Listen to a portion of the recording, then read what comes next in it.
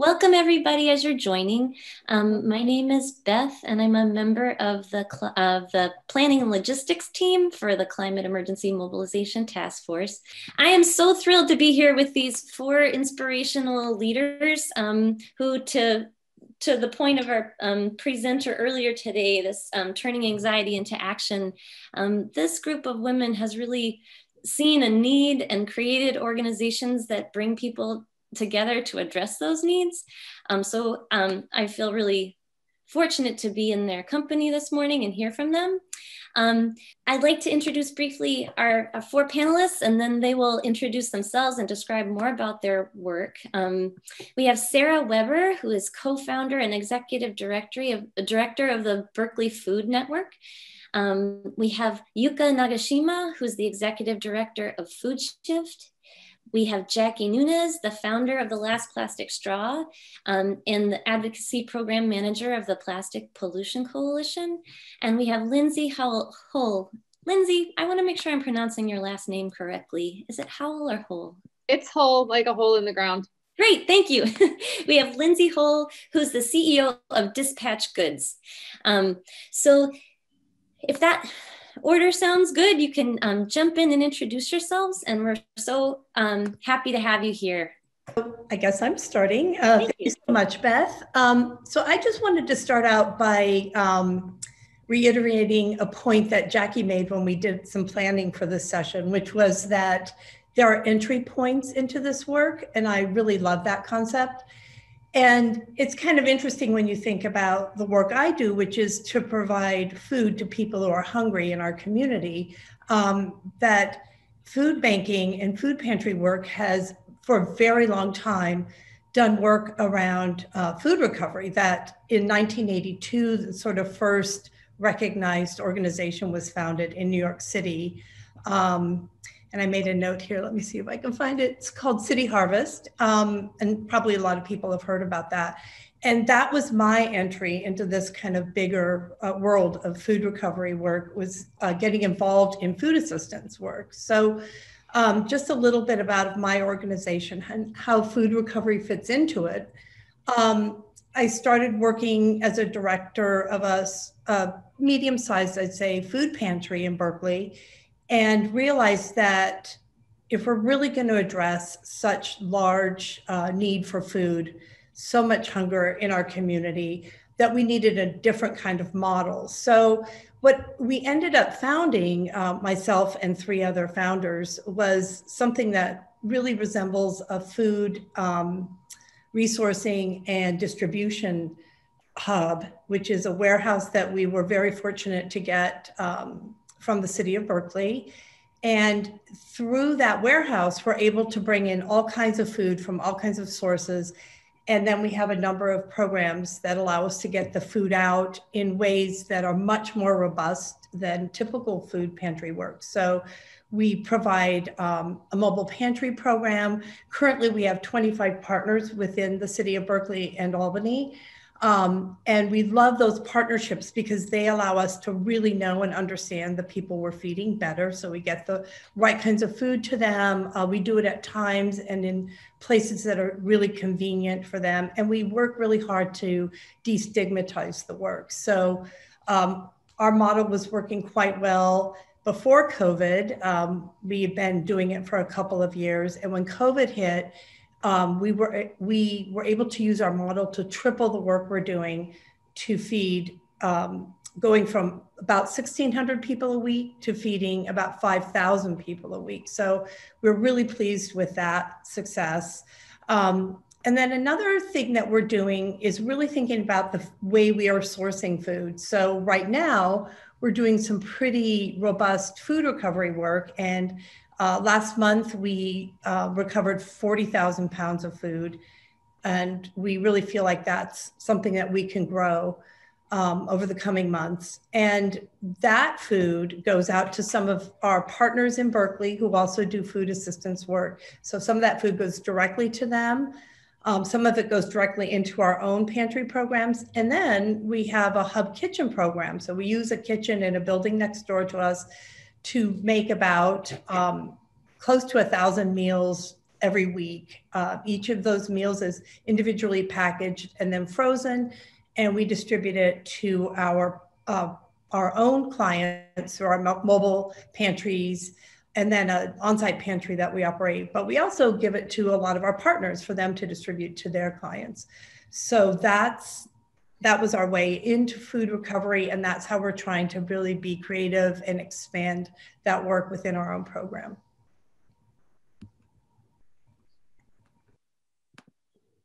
Thank you, Sarah. Yuka, would you introduce yourself next? Hi, I'm Yuka. I am the new executive director for Food Shift. I took over Food Shift from the founding executive director who had led the organization for 8 years at the end of last year. So as I learned sort of everybody's names, pandemic hit.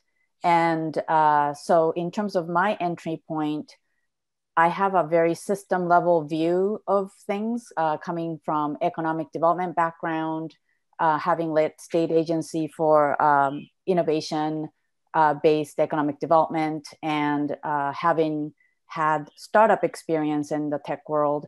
I'm very much into looking at nonprofit enterprise as value-based mission, and looking for sustainability and collaboration, which I think nonprofits are kind of pitted against each other sometimes. And so what Food Shift does is that we take recovered food, or we actually recover food from food generators, and then we bring it to food consumers, so people who are in need of food.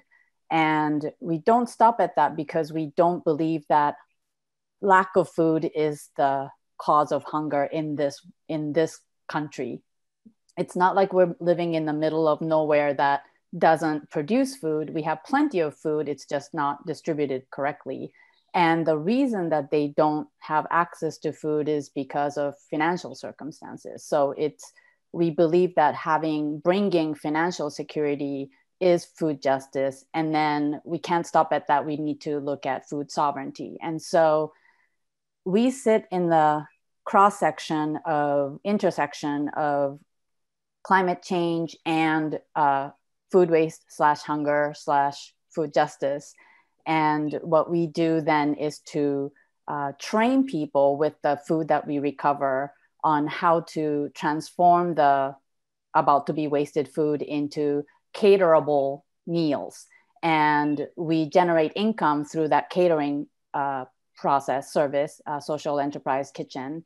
And we pay the people that help us save the food and transform the food. And we sell it at market rate for corporations or individuals, and then some reserved at cost or below cost for organizations who could use the food, the meals.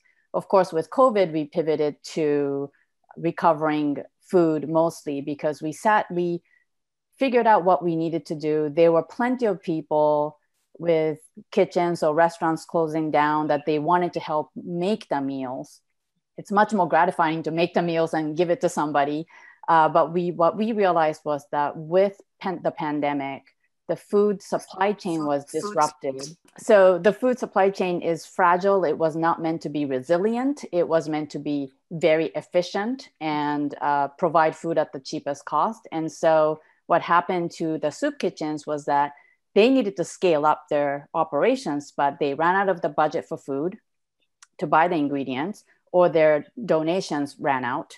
And it was too hard to broker new partnerships during the pandemic because everybody else was saying, like, we need to have fewer people receiving it so that we can control our operations. So for example, San Francisco produce market had asked us to pick up food on behalf of other organizations because they wanted to limit the number of people coming into their facility.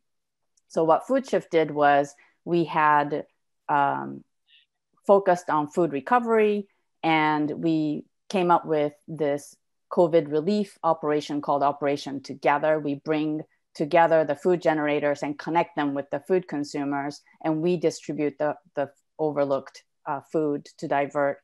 I think in the panel before us, they didn't mention how important food waste is as a contributor to climate change. People assume that because food breaks down, it's okay. But as you heard, breaking down of food actually causes methane, which is much, much more powerful in terms of capturing heat than CO2. And people also assume that composting is sufficient. You know, I compost, I'm not going to feel guilty about wasting food. But it's not the best and highest use. And so food, when we waste it, by the way, it's 40% of food we produce in the US is actually wasted, 40%. And in creating that 40% of food that we waste, we've tied up 20% of drinkable water, 19% of fertilizers, and a whole bunch of other things, not to mention labor, not to mention the land that we have to clear to produce that food.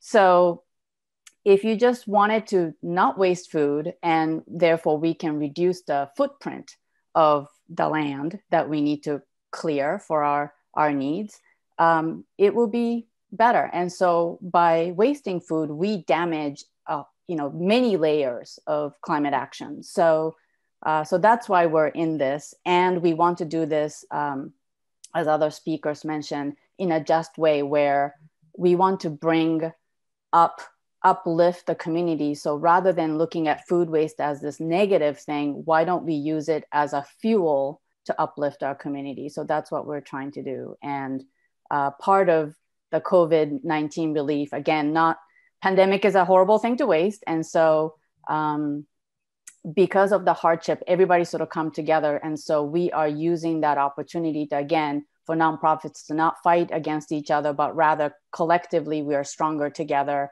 And we're using that opportunity to map our food ecosystem and also prepare for Senate Bill 1383, which tries to limit the greenhouse gases from different sources, including food waste. So we are pivoting our training program not for culinary, because all the restaurants are out of work and catering is hard. So instead, we are doing workforce development for food recovery, because I believe that that's going to be, we're going to experience an influx in need for trained food recovery officers. So that's what we're doing at Food Shift. Thank you so much, Yuka. Next, we have Jackie Nunez. Hi, my name is Jackie Nunez. I'm the founder of The Last Plastic Straw, and now I'm the Advocacy Program Manager for Plastic Pollution Coalition. I started talking about plastic straws about 10 years ago. And really, that was my entry point, in a way that I thought would be a great entry point for a lot of people on this issue. 10, 11 years ago, what was happening, there was a lot of data coming out about all the plastic in the ocean, right? All the gyres, and finding out there's more than just one gyre. And the scientists were getting a lot of information out, but I'd go to talks and learn about it, and they were just pulling their hair out. We're like, we need behavior change, and it's not happening. And I felt the same way too. I live in Santa Cruz, California, and I started volunteering for an organization called Save Our Shores. And with that, you train to be a sanctuary steward. We're right above the Monterey Bay Marine Sanctuary. And so I learned all about the issue, and I started leading beach cleanups. But I was really dejected and felt overwhelmed, and thought that, it's just, I wanted to turn off the tap, really. And cleanup is great, but it's like, the analogy we use is there's a spigot going on and overflowing a bathtub, and we're mopping it, right? Or we're trying to bail it with a teaspoon. Well, I wanted to shut off that spigot, but I didn't know how. I'm a former river guide and kayak guide. And if you traveled anywhere in the last 10, 15 years, it's exponential, the amount of plastic you're seeing everywhere. And and it's no coincidence that now that I've learned all about the issue, that half of all plastic that's ever been made has been made in the last 15 years. So if you think, wow, this is getting crazy, it's really is getting crazy, because what's happening is the fossil fuel industry is shifting their profit into making more plastic with this glut of fracking fuel that they have right now, as we get away from fossil fuels. So that's kind of the forces that we're up against. What I like to say about plastic is that it never was, never will be disposable. And I feel it's quite a crime to even serve it as such, because it is instant. It is pollution by design. And so without any means to really take it back or to do it in a safe way, I think there needs to be a lot more regulation and education and really corporate responsibility in this material. I tell kids all the time that the feedstock for plastic is the toxic waste byproduct of the petrochemical industry. If you think about that, right? And so they've created a market for something that they normally would have to dispose of. And now it's taxed to our communities. And they're saying, don't litter and recycle. So they've done a good job of shifting the narrative all this time so that they can continue selling their product. So I was really pleased when in 2014, I became a member of Plastic Pollution Coalition. And just like Yuka said, one of the things as an outsider coming in, I mean, I really called myself a slacktivist turned activist. I was just a river guide, kayak guide, just out there and didn't want to deal. I felt politics was something that just a waste of time. I really didn't believe in our system and how it was set up. I thought it was just so extractive and wasteful. But here I am. I'm actually now writing policy and in talking to members of Congress and working in my own community and others as far as policy goes. But one thing I'm learning too is that, and maybe to give you guys hope, I've seen some of the questions already, is this, and kids have actually really taught me this too. Kids really take this on, this issue, is that, government is not action, right? They're not really taking action. It's the reaction to our action, and we need to step up, speak up, and show up when we can to speak, because who's got their ears? Some of our people, policymakers making these changes it's really a lot of business people getting their interest in there. So the more that we can speak up and use your voice in whatever way that you can. So I'll tell you shortly a little bit about a Plastic Pollution Coalition, and then we'll get on to Lindsay and get on to the talk. But it was established in 2009. Now it's over 1,200 organizations, business and notables, including artists, chefs, athletes, elected officials. We're in 75 countries and 6 continents. We've got over 13,500 individual members, and we're all working towards a world free of plastic pollution and its toxic impacts. So we really do strive to just kind of get this broad coalition together and work on just combined messaging, advocacy. We say that we connect, advocate, and educate. And so that's really what we push towards. So yeah, we can talk more about that. I see there's a lot of already some plastic questions in the chat, but we'll go on to Lindsay, and between her and I, we could probably tag team all those questions. Thank you so much, Jackie. Lindsay Hole's up next. Yeah, hi, thanks for having me. That's really, really inspiring words, Jackie. And I feel the same way that I started in this place. I actually started in healthcare, and I'm a surfer, and just got really frustrated with the plastic problem. So I started working with Surfrider as a volunteer, and they were launching a program called Ocean Friendly Restaurants. And now it's a very big program. But what I found is that when I was offering container options to restaurants to transition to more sustainable practices, it was just different shades of bad. We touch a lot on the plastic problem, which is enormous. And while compostables are mostly better, I think this week I was watching the David Attenborough documentary and thinking about all the ag land and how much that contributes to deforestation. That ag land is being used to create the compostables in most cases. So living a little more simply or without design by pollution by design, I think that is such a really powerful word, because there is no way. And certainly we talk a lot of the downstream effects of single-use packaging, especially plastics, which are the most problematic, but not necessarily as much about the upstream. And the more that I started to dig and think about the upstream effects of creating a product to be used for on average 12 minutes, that is how much a single-use food container is used for. And the amount of miles the product travels, the amount of steps that go into the manufacturing, and then best case scenario, the recycling, it's 25 steps, all emitting carbon along the way.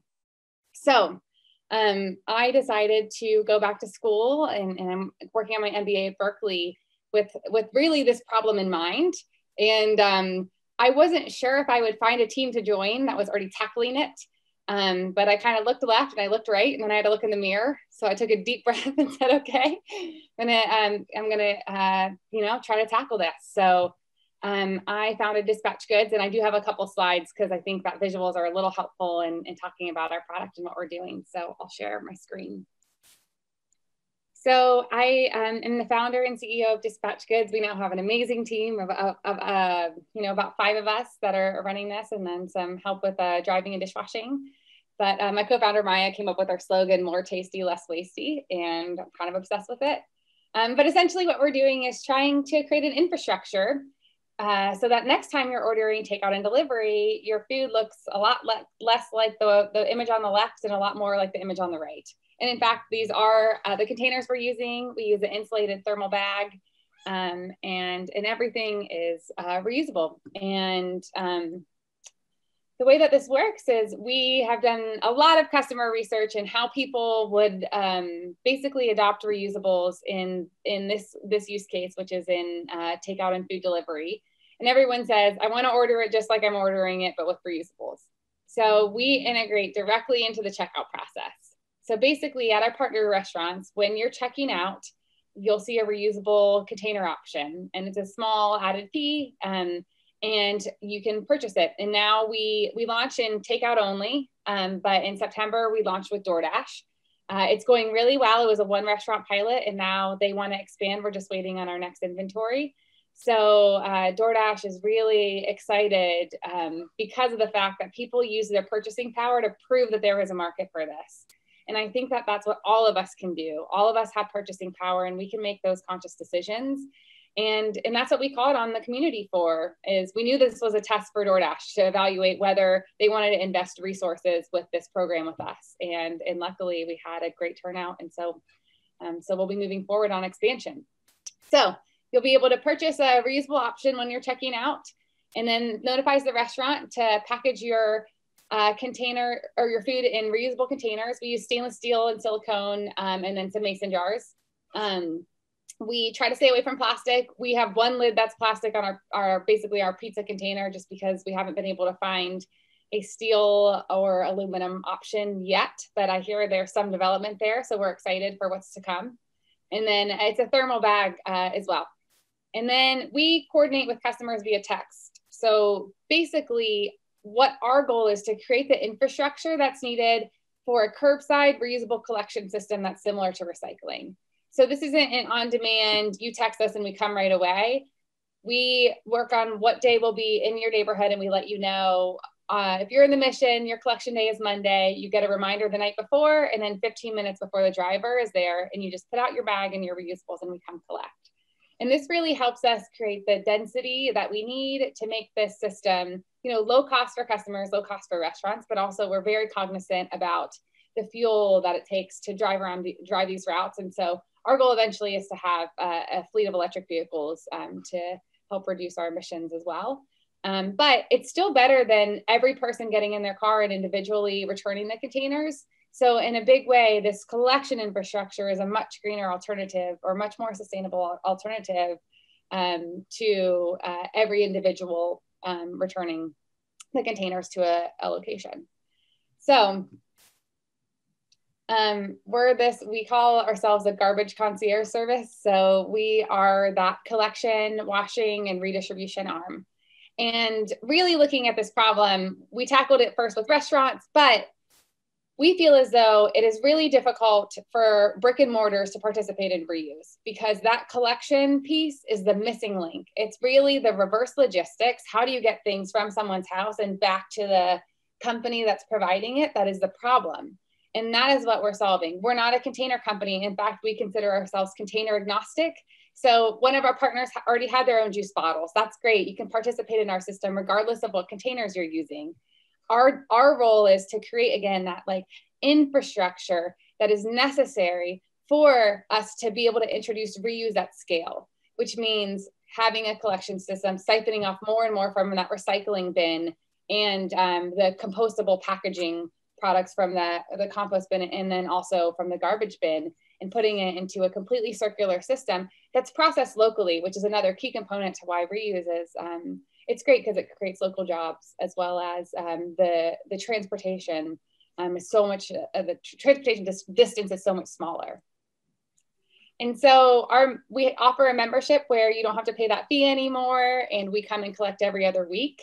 And this is what we call the dispatch goods fourth bin. So our members actually get a bin, and you can put your reusables on before your collection day, and we come and collect. I grew up in Pickerington, Ohio, where we didn't have a lot of the progressive Bay Area policies that we have here. And I looked, when I started thinking about this, I looked a lot to Pickerington, where I'm from, and how recycling became commonplace, because it was an added cost to households. And this is definitely middle America, middle income earners in the community I grew up in.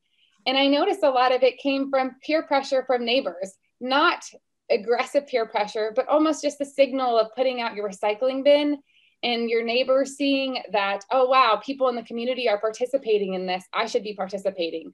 And that was purposeful for us to have this actual bin that people can put out, so that people can start to see, like, wow, people in my neighborhood are participating in reuse. And so that's been an important part of this, because in combination with education, we do think that there can be a shift in kind of social norms that can help really support this movement. And then I just have a short slide about our DoorDash pilot, because I think it's pretty exciting. So our first month was August, and we weren't partnered with DoorDash yet. And in that month, our reusable option was selected and purchased 117 times. So that was more than vegan options. It was more than impossible meat. It was more than gluten-free. It was the #1 selected modifier on the menu, even in August. And then you moved to September, when we included DoorDash, and we went from 117 purchases to 464. This is at a single restaurant. So the amount that we are saving from the waste stream is really, really incredible. And so think about, now we can expand this pilot to all of our restaurants in San Francisco, and we'll be launching in Alameda pretty soon as well. So it's really, really cool to see the amount of containers that are being basically avoided from the waste stream based on this. So that's basically what I have, but I'm excited to answer any questions as we get to that portion. Thank you.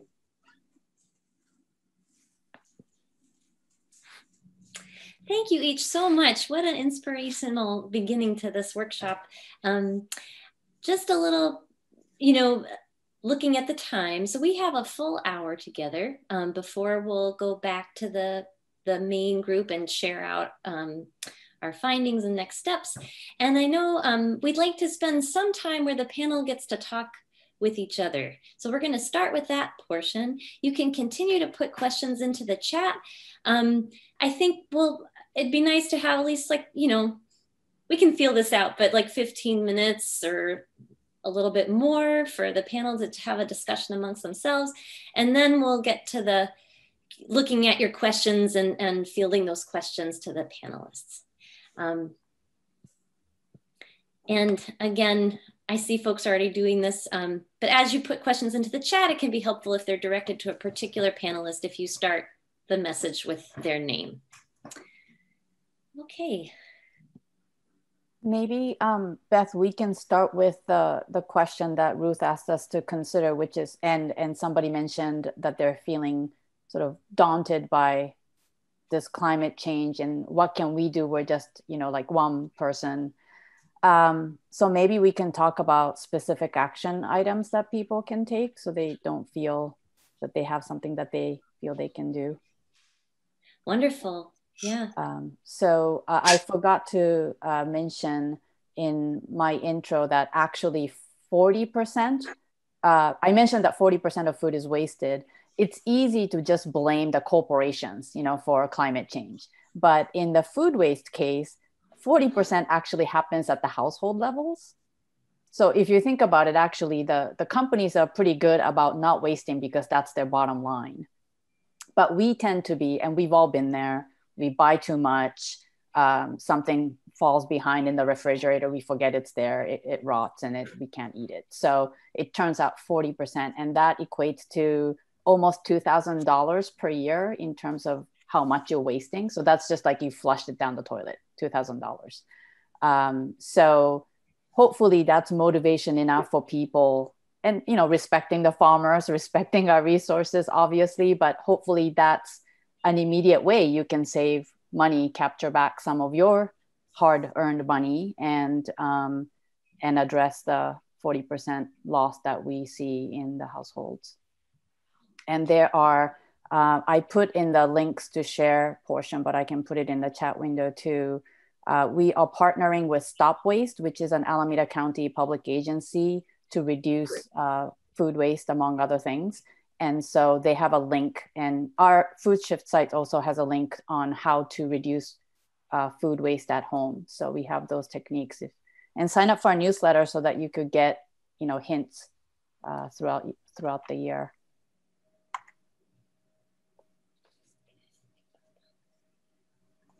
I can speak next. Yeah, I think, you know, there's a lot that you can do as an individual, right? Just kind of, and I always tell people you got to start somewhere and start small. But also there's a lot going on policy wise. And what we're finding is, you know, bottom line, my brother owns a restaurant, and businesses won't self-regulate. I mean, they're, and especially right now, like what we're dealing with restaurants just struggling. They're just going to do whatever's going to, they have such a small margin on their profit margin. But time and again, we find that they actually save money going to these reuse systems. It's a tough time with COVID. So a lot of the extra stuff that the measures they're taking. Not actually be in debt anymore. What? Oh, anyway. So a lot of the measures that we're taking, is just being kind of thrown out the window in some respects. But what I always kind of reiterate when we're talking about this is that really they haven't really changed anything for COVID for restaurants besides just wearing masks and partitions. The rest is the standard health code to operate a restaurant. So they have to adhere to these health codes anyways because of, foodborne illnesses or transmission of disease because people are in a shared space and using shared foodware. So all that's already been, that's what they have to do anyways. So it's not such a big thing. So I think a lot of it's just more for show. And like when restaurants go above and beyond because they're just so afraid. So it's just, I think part of our jobs is to help educate them that it's okay. Somebody had written, about bags. Yeah, bags actually, Governor Newsom did this suspension, the temporary suspension at the beginning of COVID when they weren't sure about, how it was transmitted. But he had done it, I forget how long the period was, but when it came time to redo it, he did not renew it. So we do have a statewide bag ban right now. And so that's back in play. Fortunately for me, where I live in Santa Cruz, which I'm just going crazy over right now, our city, not our city, but our county voted to suspend our 25-cent fee for bags. And they claim because of hardship, because of COVID, but already we've been doing it for 8 years now. We were one of the first ones to have one of these bag bans. And I thought it would be preempted by the state policy, but because we're grandfathered in, they can do that. So we're working to shift that because in the city, they've actually enacted not only a 25-cent fee and enforcing the bring in your own bag, but they're also launched, even with COVID, that we have a fee now for all the foodware, for all the plastic essentials. So they're slowly phasing that in, but right now, people, if they get anything to go and there's utensils and stuff in there, it should be a 25-cent fee. So, so anyways, and then also if you wanted, someone wrote about policy and getting involved, we do have the Break Free from Plastic Pollution Act, which is a federal bill that's been introduced, and we'll probably be reintroducing it next year. 2.0 version will be even stronger, but it really talks about it's the first, I think, comprehensive bill on plastic pollution that really, as Lindsay said, from like wellhead to waste, it covers that whole gamut in the environmental justice issues and everything else involved. So I'll put the link to that. You can sign on, and we're actually looking for sponsors. We got 101 co-sponsors right now. Right, it's not a partisan bill, but right now it's mostly Democrats. So you can write to your politicians and see if you get any connections. But we just had the 101th sponsor was AOC. She just signed on to it as a co-sponsor, and which I don't know why it took so long. But anyways, but yeah, so there's a bunch you could do. And again, just like you could say, if you wanted to tune into Plastic Pollution Coalition, there's a lot going on in the Break Free from Plastic movement, and with our coalition, we're doing webinars now. We had to shift from some of our in-person events. We have a newsletter. You can sign up for that. We don't spam people. It comes out once a month, and you can get all the latest and greatest and be on top of that and see, where it is that you'd want to participate in this. There's so much to do here, so I'll stop there. I can piggyback on that, especially there's other questions about how restaurants are getting involved. So I completely agree with Jackie that there is a portion of restaurants that are not going to participate in circular systems until there's policy. We generally have had the best success with people messaging their restaurants and saying they want dispatch goods, because restaurants do not want to lose customers right now. And so that really helps move the needle. We have Instagram posts a lot that say tag a restaurant in your neighborhood that you'd like to see on the Dispatch Goods platform. That gets us our funnel of restaurants that we will go up and talk to, and our conversion rate is much higher. For us, we try to price match the single-use products. For us, it's we can confidently price match compostables. With some of the single-use packaging, it's so cheap, it's really difficult for us to do that. So plastic is super problematic from that lens. And, we have a bit of an echo chamber because we work with the restaurants that respond to us. So we're like, restaurants are great and they want to do this. And then we did some kind of cold popping into restaurants last week, and it went about half of them very receptive. And then a major restaurant in the Mission told us that if people didn't like plastic, then they can cook at home. And that they had no intention of moving away from plastic until they were forced to, because their margins, now that they've moved to 100% takeout and delivery, are better than they've ever been. So the other thing is the restaurants that are really thriving in COVID and producing the most waste, like, I think that there's this perception that a lot of restaurants are struggling. There's a certain portion of restaurants that are struggling, especially fine dining places, especially restaurants that cater to the downtown lunch crowd. But there's another portion that are really liking this shift to takeout and delivery, because now they don't have overhead costs for their employees that serve customers. And so I think we should pass policy as quickly as possible. It's a bit of a chicken and egg problem. We work a lot with San Francisco and the East Bay policymakers, because they want us to be successful so they can point to us as a solution. And it helps us be successful if there is policy. So things that can be done, the hearing that was for the policy that was going through before COVID, and it's been paused and is now being kind of rewritten. It was a pretty low turnout at the hearing, and it was a lot of restaurants in Fisherman's Wharf that cater to tourists that said that if they had a 25-cent fee on containers, then tourists would never want to come to San Francisco anymore. And so those were the loudest voices in the room. And it was, a group of us that are in reuse that came out to fight the case for why this needed to be policy. But when I was, in Hawaii and running Surf Riders Ocean Friendly Restaurant Program, we were battling styrofoam, and we had the room, it was pouring out the door. And I just want to see that type of activism in the Bay Area when it comes to the hearings, because it really is the 20 people in the room, those are the voices that are heard. And so calling helps, emailing helps, but really being present for those hearings is what I've seen to be the most effective at making it so abundantly apparent that the status quo is not acceptable. The large majority of consumers want to shift away from these wasteful practices, and the voices need to be heard. So yeah, that's kind of my 2 cents on the restaurant positions. But, truthfully, for us, we try to keep it the same price for restaurants. And if there's, people in the Bay Area, a great way to get involved is to just talk to your restaurants about reuse and connect them with us. And I put my email in the chat. So. Well, so I guess that leaves me. And one thing that we're noticing in our work is the way that personal use of food, or in our case, just our organization's use of food, is really a part of a much larger system. So I think that we all need to think really carefully about how we purchase our food. I think if you are more thoughtful, you spend more money on more locally and thoughtfully produced food, you will be less wasteful.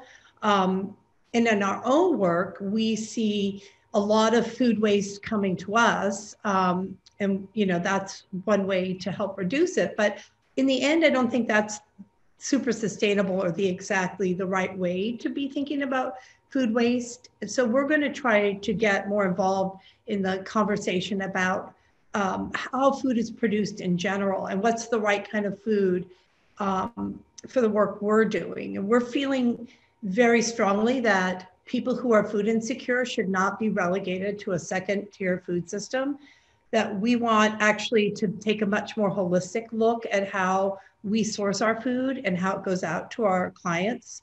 We're just beginning to think this through, but we're just recognizing more and more how the food system in this country is very broken and how it favors people who can afford to buy healthy food. Our clients cannot afford to buy healthy food, and the kind of unhealthy food that's available to them is highly subsidized, not sustainably produced. So how do we kind of break through that and try to find ways to ensure that all people have access to the best kinds of foods, and that it's produced in a less wasteful way. That includes things like packaging, which we're really always confronting, right? Is these highly processed foods that are packaged in unsustainable ways again. So we want to start looking at, I think Yuka brought this up earlier, it's really important to see the whole picture, think through where you want to fit into that big picture and how you want to just move into a space where we're thinking about justice in terms of food and a sustainability or regenerative kind of approach to how food is produced and then made available to people.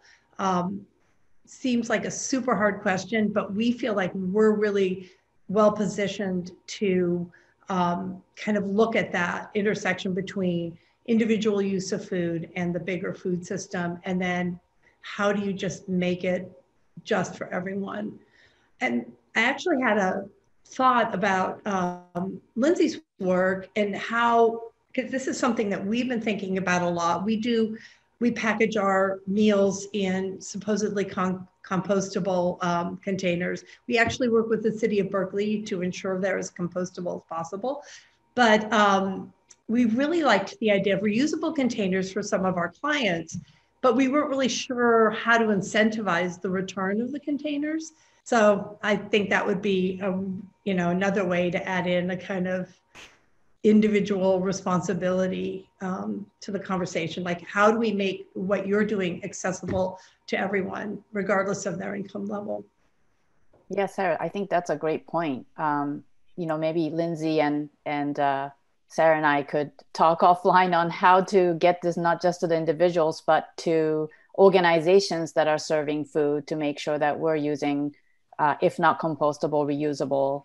And we, for one, when we contract with our clients, we give them our trays, the restaurant trays that are reusable, that are in our kitchens.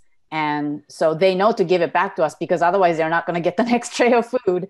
But yeah, for sure. And Sarah, thank you for mentioning the sort of the justice, equity, diversity, and inclusion lens. There is, I've come to know that there is a lot of white supremacy being practiced in the feeding areas, programs, and it's not intentional. Obviously, we're not bigots, but there are so many things that are done in a way that doesn't honor the people that we are serving. And often it turns into prioritizing the redemption of the givers rather than liberation of the receivers. And so I'm so I was so disgusted that this happened that I'm now training not just my staff, but advisors and volunteers. If you're going to volunteer with us, you must go through this onboarding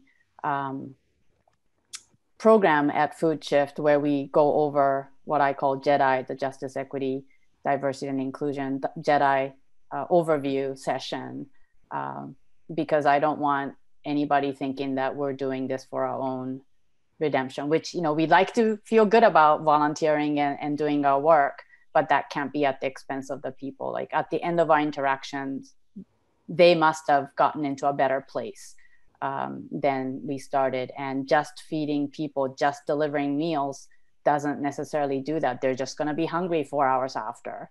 And so we can't just be patting our shoulders based on that. So, and even like Sarah said, like the food, there's attitudes that, you know, oh, poor people don't like fresh produce. It's like, where did we get that narrative?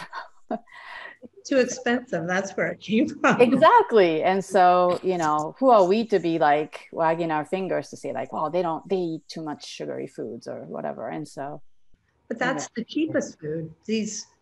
Exactly. So it's the system that made it that way. And so why are we blaming the people? I'm fond of saying, you know, we got to fix the system, not the people. We're not broken. And so, yeah. Yeah. You guys hit on a few, you know, really good points that I think is just kind of like the bigger picture when you're talking about the systems. It's a big system shift that we're talking about, from everything to packaging and food. And I really believe when people ask me, like, well, what do you think the solutions will be? It's going to be regional. The solutions are regional. And so if you have the food is being transported from like 100-mile radius, whatever, like the local food systems, the food's going to be fresher, right? It's going to have higher nutritional content. So people are going to get the nutrition they need.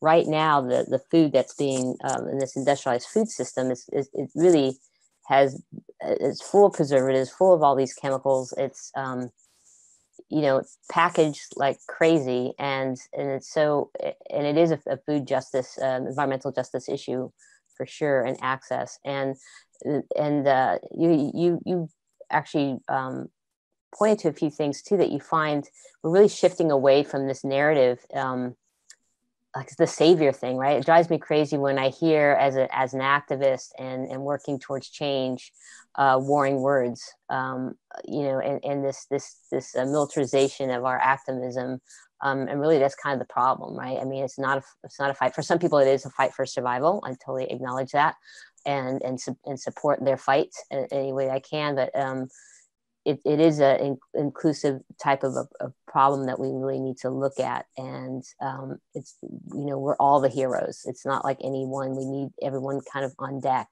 to help solve this problem.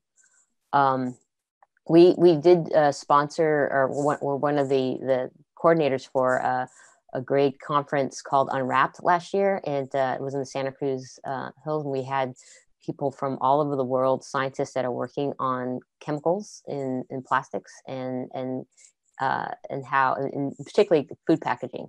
And so I've got a link here in the chat, and you can take a look at the you know, the website for that, and they had a declaration. So basically, you know, basically the declaration from that conference was that there's real cause for concern about a lot of the packaging we're using to transport our food. And it was really eye-opening for these scientists. And just so you know, like there's organizations like the Plastic Soup Foundation, which is part of our coalition. They have a health coalition that we're looking to be partners with, or supporting partners in the EU, because they've got stronger regulations on chemicals, right? You have to prove that it's innocent before putting it out for most chemicals. They've got a huge list where we've got only a handful, and we have to prove that it's guilty, right? So we're the long-term testing.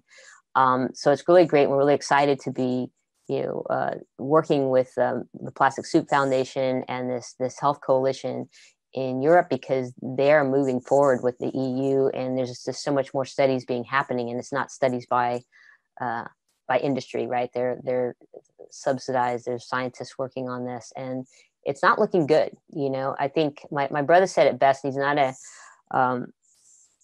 what I would call an environmentalist or anything, but he said, after learning more about it from me, he said, we're going to find that plastic is the lead of our generation.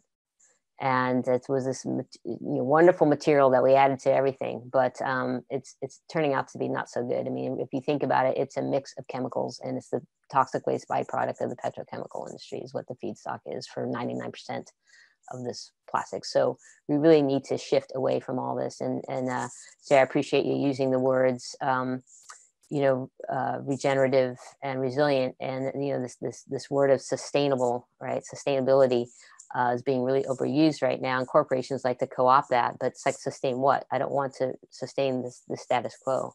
We had a question in the chat about cleanup of the ocean.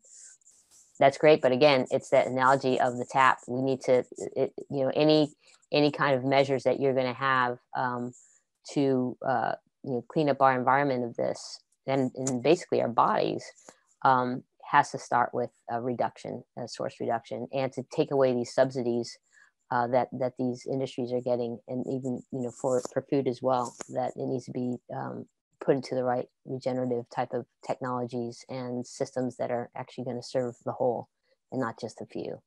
So that's kind of where we're at. It's actually, it feels like a daunting time, but to me, it feels like an exciting time to be involved in any of this work, because the shift needs to happen. COVID's really highlighting all the things that aren't working with our system right now. And so this is opportunity, like when we reopen, when we go back to, what we call normal, there's going to be a big shift. There's going to be a big shift, even like how we consume food every day. And I think we were very wasteful in our consumption and our waste of even food. And a lot of these systems that we're a part of. So, and even for us as activists, like, it's great to go to conferences and everything. But, there were times where I was like, Jesus, I traveled so much last year, and it's like here we are trying to save the planet, but our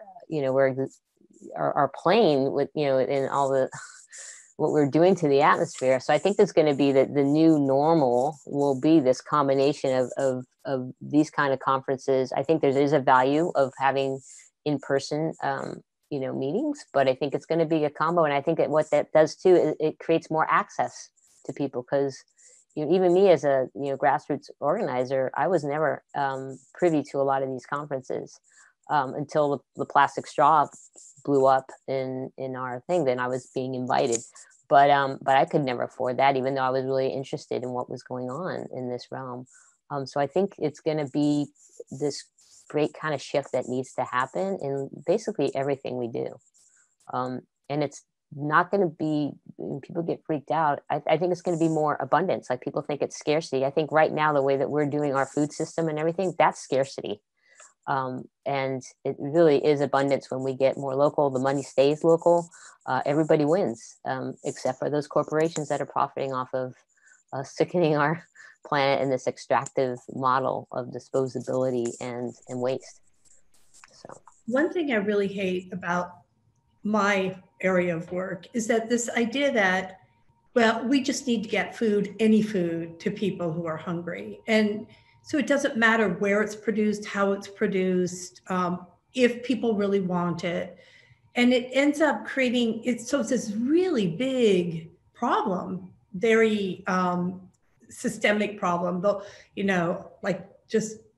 I'm going to say something that probably shouldn't, but, Feeding America is a model of how we kind of, a corporation that doesn't pay its workers enough and then forces them to use food assistance is also actually supporting the food assistance community, that whole industry. I mean, Andy Fisher wrote a book called Big Hunger, and he likens this whole system to something like, other big industries, big ag, for instance, and Big Hunger fits, just slots right in there. And I just think it's super important to rethink the whole system. Like, why are people not getting enough food? Because they're not being paid enough, because housing is too expensive. There's all these other factors that need addressing. And at the same time, we need to address the whole food system. Like, we have an entirely second tier food system. that feeds people who are hungry. And it's a wasteful system. And it involves tons of transportation from out of the country, food that's grown in the US being sent to China for processing and then shipped back. When those are the kinds of jobs that people might want, if in this country, that would keep them from being hungry. I mean, it used to be the case that people who worked in food processing could support themselves. So I really think it's so important, like all these other issues, like looking at plastic as this holistic problem. It's, the waste from petrochemical industry. It's kind of become de facto for everything. Most people hardly think about it. And so it's really just something we have to look at from all angles. Like, how do we slow down the production? How do we find better alternatives? How do we manage the waste? I think it's the same with the food too. It's like really stepping into a conversation about a broken system. Maybe we can take Steve's question since he's had his hand up for a while. Yeah, I was going to say we could transition. I know the panelists have been responding to some of the questions in the chat, but maybe we can sort of move towards the Q&A. And just to check in with folks, my sense is that maybe we can stay all together as a group, because I feel like there's some interesting conversations happening between plastics concerns and food waste. And if folks have a strong feeling that you would like to break into smaller groups, we can see about that. I think it seems like there's a lot of generative conversations happening all together. So I would maybe advocate for that, unless panelists in particular feel like you might have something to gain by meeting in smaller groups. Okay, so we'll stay together. We have 30 more minutes together and we can start addressing more specifically the questions. And for folks, you're welcome, as we've already mentioned, to write your questions into the chat. If you would like to verbally, ask a question, you can put a hand up. And like Yuka said, Steve's had his hand up for a while. So Steve, you can go to your question. Okay, can you hear me? Can you hear me? Yeah, okay, great, all right. Excuse me. I haven't had a lot to do with zero waste for some years, but I was the person who started the Measure D campaign in Alameda County 30 years ago. And so I knew Ruth Abbey when she was a noob.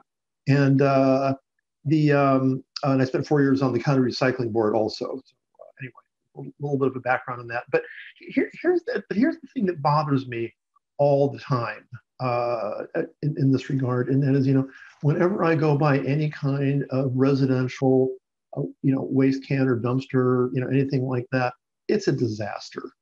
We're not getting the source separation, and part of it, people have a lifelong habit. But honestly, the whole point of doing Measure D those years ago was to get recyclables collection, and then later on composting got added. And at that point, I kind of thought, hey, we're off and running, and we're kind of not off and running. It's just sort of a train wreck. And I just wanted to see if the panelists or anybody else has any particular insight to that. I mean, other than that, it's a long, hard grind. To clarify, Steve, you're saying that residents are not doing a good job separating out the recyclables? Well, not just residents, it's commercial too. Commercial, okay. Yeah, and I mean, probably the worst is multifamily, because people often, they toss their stuff down the chute, and that places everything in an even larger remove, and it just isn't, and so whatever we've been doing kind of isn't working. And so I realize that none of you are exactly in that particular area of work, but it's something we all know about, So I just was wondering if you had any insights. I could speak a little bit to this, and I see Luis has her hand up. I don't know if this is a reply to him. Maybe you know more. Yeah, I think somebody wrote something. But I was just actually in a webinar yesterday, and we had someone speak, and she was from the let me see, right. It was Susan V. Collins, and she was from the Recycling Container Institute. And yeah, I mean, the biggest problem that we did is that when we put the mixed recycling, right? I mean, that's a big problem right there. And the amount of actual, usable or actually viable plastics or any kind, even glass or metal, it was just so contaminated. And she spoke mainly about the deposit systems for bottles and how effective that was. And then even furthermore, these places where they had breweries and restaurants all part of a co-op, like in Oregon and Montana, where they had winemakers and breweries all together, and they were refilling bottles, not recycling them, and keeping it fairly local. Again, I think the answers are going to be regional, right? I mean, they used to do that with our soda. We used to have these soda fountains, and you had the Coca-Cola or Pepsi guy come and fill that up, and you had the bottles, and they're doing that in Europe, and it's just really effective. So those are some of the systems. And Arthur Bloom kind of gave me a schooling on the history of just kind of recycling in this country, and he did kind of break it down. There are the ones that are doing better or have been historically doing better are the grassroots recycling type of recycling systems that are set up. And we're fortunate enough to have that in Berkeley and stuff. And that's why that's still kind of viable. And we're still able to move on these composts and different things, but it's still, like you said, it's not perfect. And the big elephant in the room is that the other systems are like waste haulers, right? So they still have the old system. And so they actually are pushing, like some of these places in the East Coast, I know Vermont, there's a conflict of interest. They would rather just, haul it and not bother with recycling anymore and just throw it all in the dump because they're going to be getting all the money. And so there's this whole cash cow. Exactly. So this is like a huge system shift. I remember taking a 3-day recycling class. The Ecology Center was so eye-opening, but I was so dejected at the end. I'm like, oh my God, like this is a whole system shift. And, I come from back east, and some of that stuff is, some of these haulers, man, it's mafia or historically mafia. So you're like, wow, like what is happening here?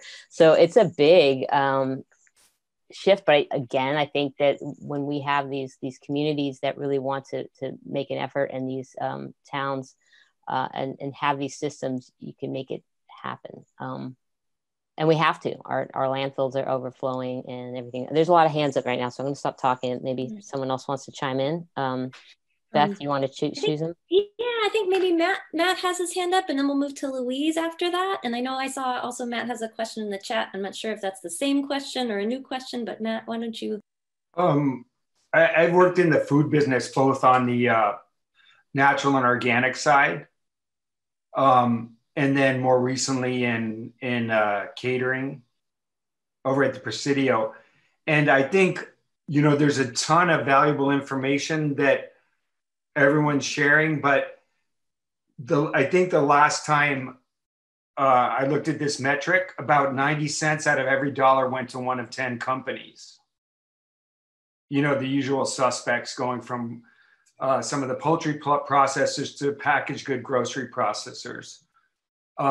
So one of the things I hear everybody talking about on the local level is really great, but I guess I'm wondering is where, and various participants have talked about this in terms of actually having mandates, but is extended producer responsibility anything that's being actively explored or investigated or mandated on any municipal levels, requiring companies like Amazon or IKEA, et cetera, to pay however it would be worked out fees associated with either the packaging and or product end use disposal?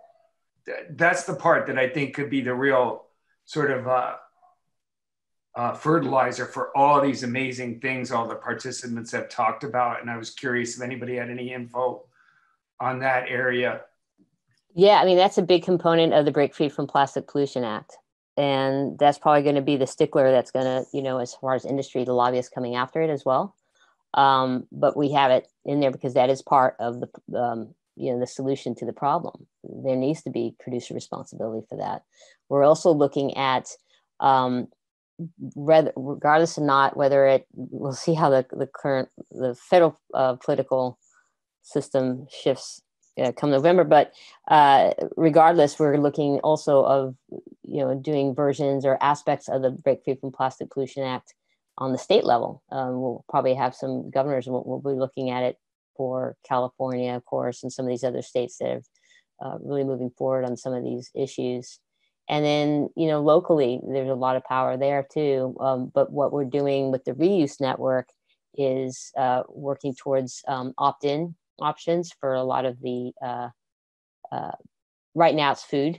So as far as the Amazon thing goes, there are some Amazon campaigns that we're a part of as well, as far as eliminating packaging and having that option so people can say, I don't want all this plastic packaging, and it does have to start regardless of how many, thousands or hundreds of thousands or millions of people that Amazon is shipping for. It does start, there are the main warehouses, and if it starts there, then they can really have it. So there's there's actually a lot of different aspects of the campaigns for that. And some are direct actions, and others are definitely, that's always a component of a lot of our policy. It has to be. And not to be just a follow-up, I think there's maybe 14 states that now have bottle redemption bills. So, it becomes, if we can't even charge people 2.5 cents for a bottle, I guess I'll shut up now because I'm being like really negative, but I'm really challenged on the back end legislative element, and where, a jobs program with mandated bottle bills, et cetera, could be coordinated.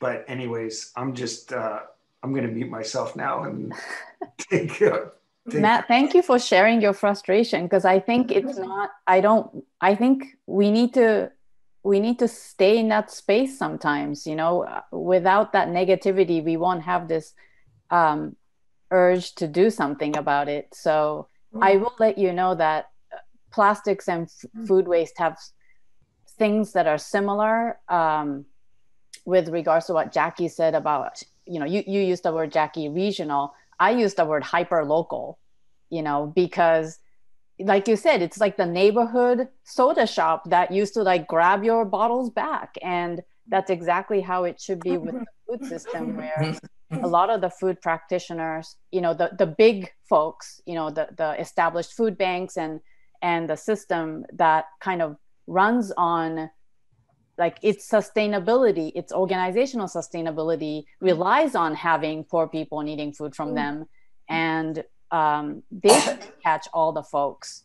They don't know where the houseless, encampments are. They don't know, it's like, come, we've had this, come and get it. And so I'm pleased by some policies now being drafted or have recently gone into play, like the Senate Bill 1383, where they're trying to incorporate not just a top-down policy, but recognizing that for it to work, there's got to be bottom-up implementation that needs to be coordinated.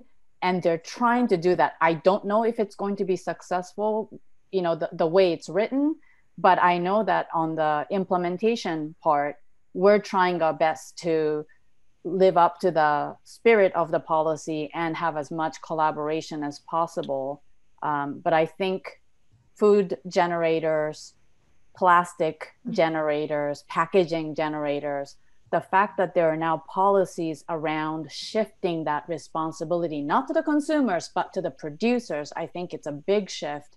And I know that's like a small step in terms of like, we have a long ways to go, but I think the mind shift is profound. And and if we can talk to, I'm sorry to see some of the policy makers leave the room, but if I had something to let them know, it's like, please make sure in every policy that you make that it's not just top down, that you consider implementation policies, and yes, the shifting of the responsibility to those who are making money off of it, like who benefits, and just asking that simple question, who benefits, and then crafting a policy around it, making sure that the grassroots voices are heard and incorporated in that policy, I think is one that would win, because one size does not fit all. And I think that's what Jackie and Sarah and Lindsay have been saying. And one thing I've noticed about this whole conversation more broadly is that when people demand certain things, it's interesting to see how there's a shift on the business end. So for example, people have started saying, I don't want so much plastic packaging when I order something online. And I've just been and I make a real conscious effort if I'm going to order something online that hopefully it's locally produced, but also that it's packaged with, old newspapers or something, and not the plastic pillows. And more, I'm getting products shipped that way. So there's this kind of movement, and it's probably very small, but it's demonstrating that it's possible to go back to the old kinds of packaging materials because people are asking for them. And so I think that goes hand in hand with the attempt to make changes at the bigger levels, more legislative changes too. We can demonstrate that it's something people want. So it's happening at the level of us demanding it, and because we're customers, we get it, but also demonstrating that it's workable at the policy level. One other comment about extended producer responsibility and why for us, that is ideal. I know there's some talk about holding food delivery apps accountable for the amount of waste that they're basically vomiting into our cities. And with extended producer responsibility, I think the pushback we get sometimes is that the costs are just going to be passed on. But for us, that's a great thing, because right now there's a complete dissociation between the taxpayer subsidies that are basically paying for the actual life cycle of the product and the product itself. And at least the consumer can now see the true cost of the container when they're making purchasing decisions. And that gives us a way to be price competitive, because it's impossible for us to compete against something when we do take the full life cycle of the container into our cost considerations and what we have to charge, but single-use products don't. So until that entire life cycle is built into the cost, which it absolutely should be, because ours is, there is no way that we can cost compete. That is how I feel like because dishwashing is cheap. Dishwashing is cheaper than creating a product, but they're just not having to actually pay for the full life cycle of the product. So, and it actually uses less water. That's a big misconception about that. Yeah. Making plastic. But Luis, you've had your hand up for quite some time. I feel bad. Thank you. Yeah. Well, my question goes along with it, the EXPI, because I really do think extended producer responsibility is key. And just the way it's important to do things locally, and we need to get this country back into the Paris Agreement, why not get also globally, join the Green Dot program, be a part of what's there already. Let's have it be global. Let's have more publicity. Let's get some bills to have a national extended producer responsibility program. Let's get vending machines that reverse taking back your bottles and all that they have in Europe. Europe is way ahead of us. People are going along with it. We need to start it. And just having little things here or there is not going to get us the impact that we need. And I'd like to see us think big as well as local. And I would like to hear if anybody is aware of anything happening nationally to get our country to be a part of this and have a global EPR system out there. Do you want to explain what the Green Dot program is for everybody? Okay, well, the Green Dot program is in Europe. Companies pay into a program that helps with all this recycling and reabsorbing all these packaging issues. And in exchange for paying, they get the privilege of putting a green dot on their products. So when you go out to buy something, you can look for that green dot, just the way we look for things that are, packaged to say they're organic or this or that. People look there for this green dot. And that means that corporations have been responsible. And we should know which companies are responsible. We shouldn't have to go to a website. We shouldn't have to go to Rainforest Action to look up what companies are doing terrible things. We need to have a way of identifying the companies that we want to support and that we want to encourage others to join in and be part of being more responsible, because I think they've gotten a free ride way too long. Yeah.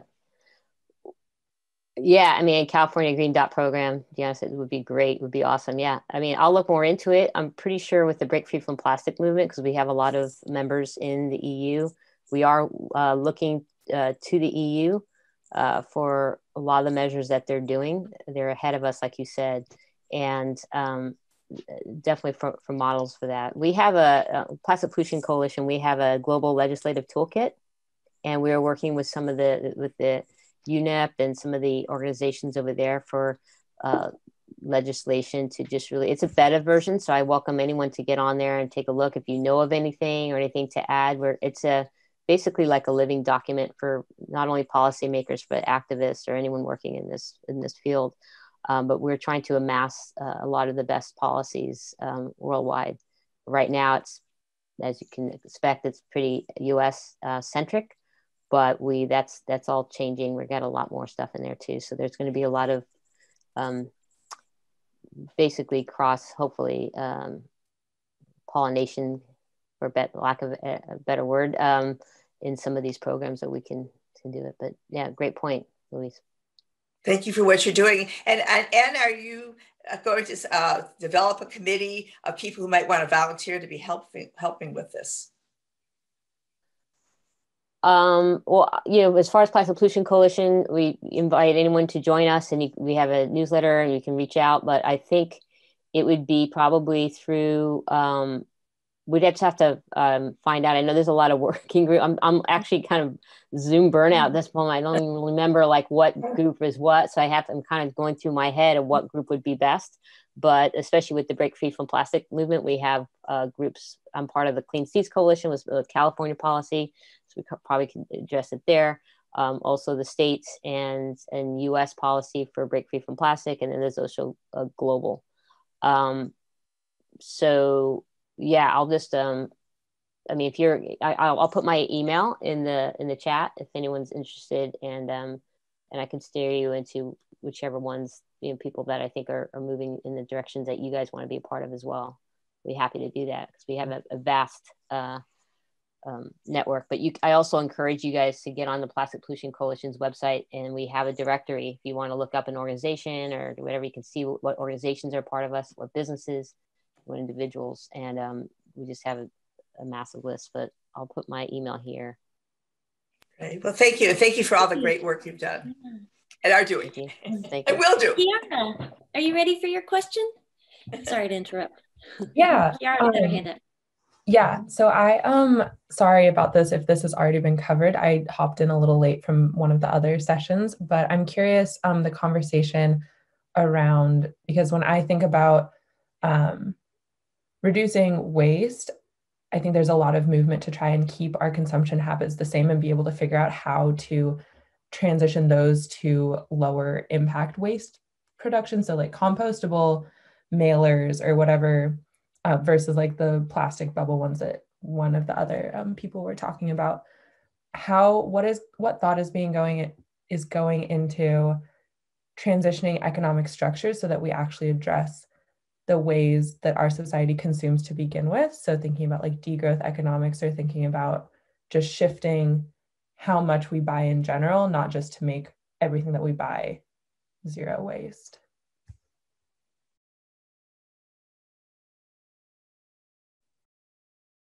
That is a great question. I think that's harder we can't even get our population to wear masks when we know that that's like the cheapest thing we can do to help ourselves and our neighbors. So I think that's in this country, I think, leadership matters to try to set a different norm certainly, and then from the top down. And then I think, as you know, Jackie and Sarah and Lindsay have been saying, I think things start hyper local, like even Black Lives Movement, Matter movement. It's like, before we point fingers at different, structural forces in the law that's discriminating and, all of that, all the racism, powerism, sexism, all of that. What are we doing? What are we doing in our own households? What are we doing in our own organizations where we can set policies? And I think a lot of us don't know that we've unknowingly been not inclusive. And so I think for me, that's what I do, is to take a look at my practice and then model it and then build it into my little area that I have control over, and then see, like, if our partners, we offer our Jedi training to our partners as well, because we want to keep viewing a sense of ourselves beyond our own skin. And so, I mean, that sounds maybe cheesy to say, but I think we got to start somewhere. And for us, I know what I can control. I lead this organization. If I have influence over the partners that we have, I'm going to choose to work with people that we can develop these similar values together and practice. So it's a good and important question that we should all be thinking about. How can we modify our own behavior? And I don't think they're values if they're not willing to sacrifice something for it. So. Yeah, and I think it's really difficult to deal with that sort of co-optation thing that happens within our economic system. So, you have organic farming was taking off, and a lot of small farmers were really sustaining it. And then agribusiness took it on, and they sort of turned it into something different. They lost the spirit of what organic farming was. But people find it really easy to buy all the lakeside produce, for instance, rather than the local farmer. So I feel like it's this constant battle to really keep the message clear and the true spirit of the work that we're all trying to do, and not let it get sucked up into a larger economic system that we live in. That's, to my mind, the really hard part. So I agree with Yuka that you can really start small and model and, preach your beliefs, but it's always hard to work within the system we live in right now. Yeah, I think, one of my things, I talk to children a lot, and that actually gives me hope. When I talk to adults, it's like, shoot me now. When we've been indoctrinated into this system, and so we've been marketed to that this is convenient, that this is it. And so everything is built upon all this fossil fuels and this whole structure around it. And so part of dismantling that is I always say, you have to start with yourself. You got to clean your own house before you can clean anyone else's.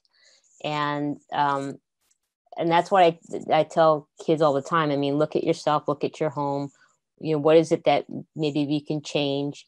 And I know it's not just us, there is this bigger forces, but I really wanted to move towards, thinking of ourselves that we are not, I'm a citizen, I'm not a consumer, but we're talking, and even our natural systems are talked about as resources, right? I mean, to get away from this extractive economy, which I think is a failed economy. I mean, it can't continue. There's no resilience in that, or regenerative. I mean, there's no waste in nature, and we are part of nature, and we are just, shooting our own foots into extinction with the way that we are going about our, how we're making money, and what is money? It's just a tool. And so, I mean, this is insane, right? What we're doing. So it is a system shift, and really the place to be. One of my favorite African proverbs, and I'll just subphrase it because I'll probably mess it up, but basically, you do what you can with what you have and the time that you have and the place that you are.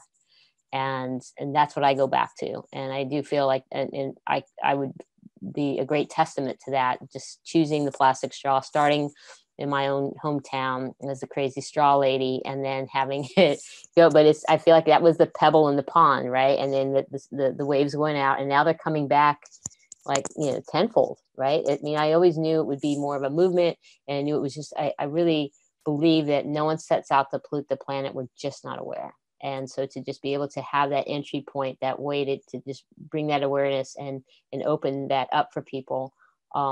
I had it was never really about the plastic straw. It was about plastic for single use. And my mission statement doesn't even say the word plastic in it. It's about the raising awareness about the absurdity of single-use plastic and eliminating it from, our lives, basically, from our environment and from polluting.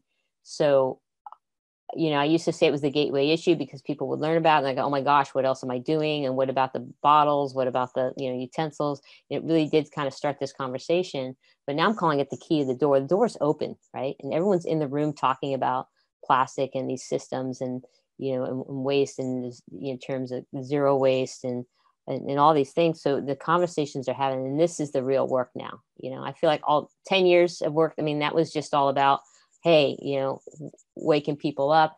And now the real work happens, which I'm really excited about too, is this system shift that we need. And, I think for plastic, that's the tangible thing people can see. It to me, it's like, I call it the physical embodiment of climate change. It's like the one thing you can see, it's in our faces. And in industry is working really fast to try to make that disappear, but in a way to just basically the false solutions of recycling and chemical recycling or waste to energy. And what that is a transfer of pollution to pollutants. So it's not going away. It's becoming more of a pollutant in our environment, and rather than deal with the fact that we are just totally abusing our resources and our and what we are valuing right now. And it's nobody wins with that. So I just feel hopeful that everybody wins when we really kind of look at the systems and work towards something. That's why, I mean, it's talking about policy and businesses. It's always good to be talking more in positive, inclusive terms, and to say, hey, let's pilot this. Why don't you try it? I mean, everybody's just so I'm caught up in it, but really, it's like, well, let's just pilot this and talk about things like, well, this isn't working. Why don't we work towards something that works? Because they'll see that there are things that aren't really working for them either. And Lindsay talks about these businesses that are making all this money. There's a lot of businesses spending a lot of money on this to-go crap, more so than they ever did. And it is about profit margins, and maybe they're not employing as many employees or whatever, and that's where they're doing their costs. But there should be consequences to that, and there is a real cost to it. And that's what I love about having at least a 25-cent fee. People are like, what? It's like, well, it never was free. You are paying for it. There is a cost to this. And if we can get away from these subsidies and stop subsidizing these polluting industries, then we're on it. So there's just so many levels of that, but there's also really just, as with anything, you need to, one foot in front of the other. And there's a quote that I have right here that I always look at from Howard Zinn. And the last line of it is if we do act in however small way, we don't have to wait for some grand utopian future. The future is infinite succession of presents. And to live now as we think human beings should live, in defiance of all that is bad around us, is itself a marvelous victory. And that's Howard Zinn. And I just think that, I looked at that every day, and it really helps me get grounded and think about the work that needs to be done. And it's all of us. I'm going to jump in here and just say that we're about out of time. 11:30 is our chance to go back to the main plenary. I put a link to that. It's the room we started in, the different Zoom room.